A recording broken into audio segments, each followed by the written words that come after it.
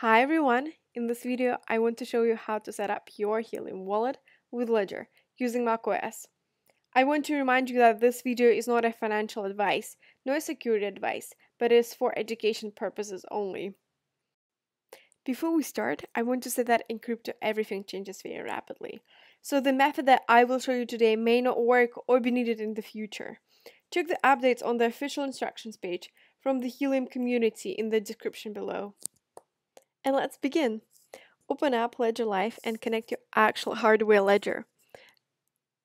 Now go to Settings, Experimental Features, enable Developer Mode. Once enabled, go to Manager and search Helium. Install the app. Next, open up the instructions from the Helium community. See the link in the description. Go to Execute Command section. Click on Releases in the GitHub repo.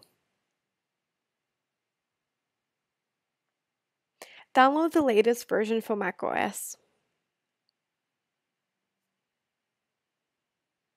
Next, unzip the file and open the folder. Open new folder window and select Go, then select Go to folder, then type /usr/local/bin. This is to add Helium program to the native terminal environment path. Just to mention, the programs residing on your root directory have access to your drive, so be careful and don't install any untrusted software as malicious programs may cause unrepairable damage. The Helium program we just downloaded was developed by the Helium community, and it is also open source, so should be safe to use.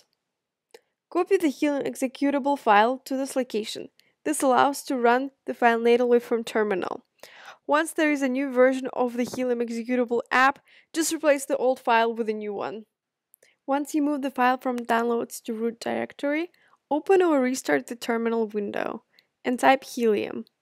Then tab, and it should automatically autocomplete the name of the program.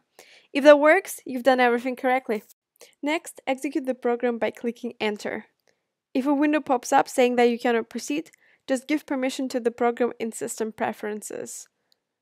Go to System Preferences, Security and Privacy, and click Allow. Try executing the file again. This time it should work. It will list the options that can be run in this program called arguments. Use It section right here shows the structure how to run the program with these arguments. Options include account and emulator, and subcommands include balance, burn, help, pay, and validators. So now to find your new Helium wallet address and balance, open your Helium app on Ledger device, and once you are done, type Helium Ledger CLI balance. If you see an arrow, first, make sure Ledger Live is closed, and second, that you actually opened Helium app on your Ledger device. Also, make sure when you open Helium app, you press left and right buttons together to see it switching from pending Ledger review to waiting for commands. Once that is done, type Helium Ledger CLI balance again, and you should see it properly executing this time. Here you'll see your new Helium Ledger wallet address and balance.